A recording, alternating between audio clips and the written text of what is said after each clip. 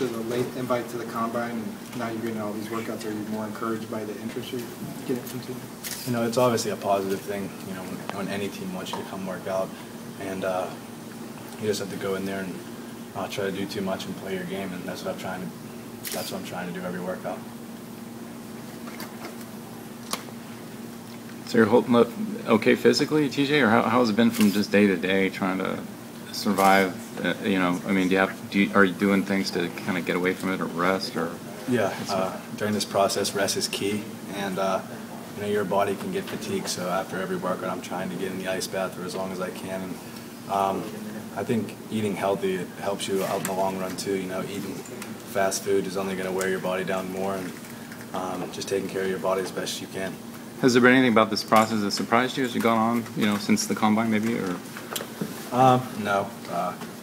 Workouts are going to be workouts, so you just got to go in there and, like I said, not try to do too much and show them that you're a competitor, because you know they have so much film on you. They probably know more about your game than you do, so you just have to go in there and compete. Is there something else too that you're trying to show teams, maybe, you know, that they didn't know about you at U of A that you can do in these kind of things, or in interviews, or? You know, in the court, I'm just trying to show people that, you know, I can shoot the ball. I didn't really have to do that at U of A. I was so worried about getting other people the ball, and I know teams, if I make a team, will go under and leave me open. So I have to keep defenses honest and knock down open shots, and I'm working really hard to do that. So how many teams total you figure you'll work out for? What do you have coming up?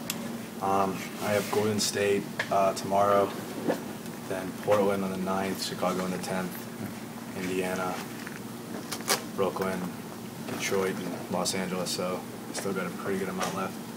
Is the workout a difficult environment for you to show your best traits because it's 3-on-3 ball or even 2-on-2?